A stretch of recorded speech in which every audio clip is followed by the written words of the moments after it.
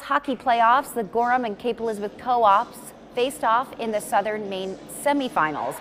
Early in the second period, Libby Hooper passes to Marina Bassett, who gives Cape Elizabeth a 2-1 lead.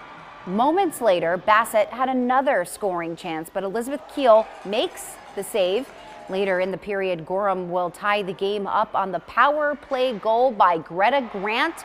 Gorham would win 4-3 in overtime. Carlin Galligan had the game winner.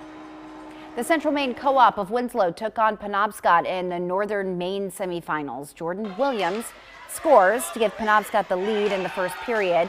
Central Maine ties it up a few minutes later when Katie Berard knocks in the rebound, but Williams scored 2 goals as Penobscot advances to the regional final with the 6-3 win. The Maine Mariners back